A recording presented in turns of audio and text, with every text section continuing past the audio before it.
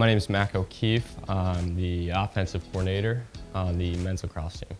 I'm from Syosset, New York, on Long Island. I grew up there, went to Penn State, and found my way here. So in my time at Penn State, we were never really known as a winning program, but we were able to make it to the Big Ten Championship, win that one time, and that year actually went to the Final Four. So we definitely accomplished a lot, and I'm lucky enough to be surrounded by two other Penn State guys here with Coach Toner and Coach Cardiels.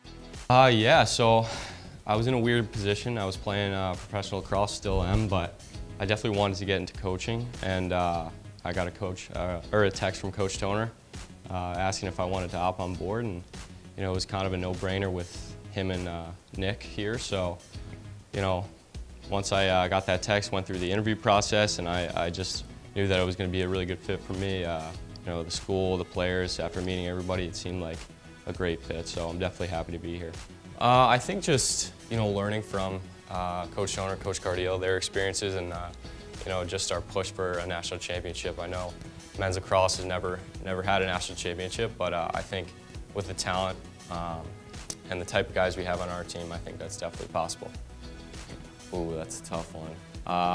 It used to be John Tavares when he played on the Islanders, but now he's on the Maple Leafs. Now I would say Matt Barzal. My favorite movie is Kicking and Screaming. Oh, that's tough. Party in the USA?